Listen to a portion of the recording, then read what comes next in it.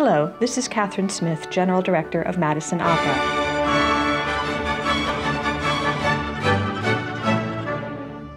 I hope you and your families are staying well in these unprecedented times. A little while ago, we sent you a teaser video announcing our 2021 season, and today I thought I'd tell you a bit more about it. We start in November with perhaps the most operatic of operas, Verdi's Il Trovatore. Trying to summarize its over-the-top plot is challenging, to put it mildly. Set in 15th century Spain, it revolves around four characters, Leonora and Manrico, who are in love with each other, Countess Luna, who is also in love with Leonora, and Manrico's mother, Azucena. Azucena is haunted by the memory of her mother being burned at the stake by Count de Luna's father years earlier. Oh, and she also kidnapped de Luna's baby brother, threw him into that fire, and then discovered she'd thrown her own baby instead. So there's that. This rapidly moving opera includes a duel, an attempted kidnapping from a convent, some offstage battles, a suicide, an execution, and the realization that two of the characters were related and didn't know it until one of them was dead. That's a lot of plot to pack into a few hours, and the music that tells the story is genuinely thrilling. Each character has at least one stunning aria, the chorus sings the famous Anvil chorus, and the music evokes the sort of visceral emotions that remind us why Verdi has stayed so popular throughout the centuries.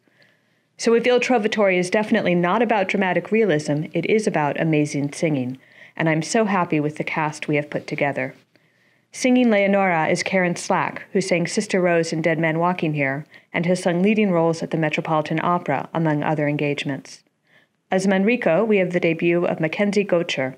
A recent graduate of the Academy of Vocal Arts, he has sung for Wolf Trap Opera, Santa Fe Opera, and Opera San Jose.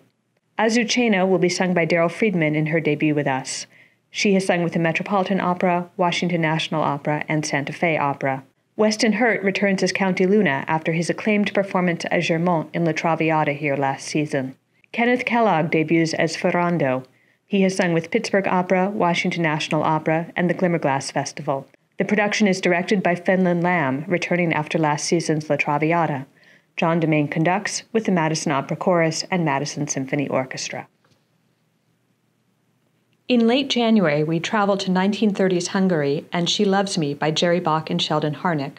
The show is based on a 1937 play, which was also the basis for 3 Hollywood movies, The Shop Around the Corner, In the Good Old Summertime, and You've Got Mail. The story takes place in and around a Budapest perfume shop. A new clerk named Amalia has an antagonistic relationship with the head clerk, George. Unbeknownst to either of them, they are also secret pen pals, sharing their thoughts on music and literature, and slowly falling in love via letter. They are not the only protagonists of this piece. It's the sort of perfect musical that gives every character their own song and intersecting plotline. 2 clerks, Alona and Kodai, are having an affair. The shop owner, Mr. Marichek, is having marital troubles. Clerk Zipos wants to keep everyone happy, and the delivery boy wants to be promoted. As spring gives way to summer, then fall, then winter, relationships develop and change, with almost everyone getting a happily ever after by Christmas Eve. She Loves Me premiered on Broadway in 1963 and has been acclaimed in the decades since for its charm, wit, and beautiful score. I think of it as the perfect midwinter treat, following in the footsteps of our recent production of A Little Night Music. Susanna Biller makes her Madison Opera debut as Amalia. She has sung leading roles for Minnesota Opera, Dallas Opera, and San Francisco Opera. Playing opposite her as George is Ben Edquist, returning to us after great success as Hawk Fuller in Fellow Travelers this season. Andrew Bidlack sings Kodai, returning to us after singing Tamino in The Magic Flute. Andrew Wilkowski sings Sipos, returning to us after multiple roles in Fellow Travelers. Jeff Matsey sings Mr. Marichek. He sang the Count in The Marriage of Figaro here in 2010. Our production is directed by Doug Schultz-Carlson, who directed A Little Night Music here 2 seasons ago. Our design team also returns from that show, and John Demain conducts. In April, we go back to the 18th century and Mozart's The Marriage of Figaro. This is my favorite opera, as I think Mozart told us more about who we are as human beings than any composer has before or since. Figaro is based on a play by Pierre Beaumarchais, which was so incendiary when it premiered that it was banned from performance in Vienna, lest it incite a revolution by the working class. The protagonists are Susanna and Figaro, 2 servants to Count and Countess Almaviva, who are in love with each other and ready to get married. But the Count wants to sleep with Susanna, so he tries to postpone the wedding. Meanwhile, his attempted infidelity leaves the Countess distraught. Filling out the household are Cherubino, a page boy who is in love with, well, everyone, Marcellina and Dr. Bartolo, an older couple with their own agenda, and assorted others. Over the course of a single day, plots are hatched, secret notes are passed, multiple weddings take place, and everyone is perhaps a touch wiser than they were when the day began. Mozart revolutionized opera with Figaro, writing trios, quartets, and ensembles unlike any that had come before.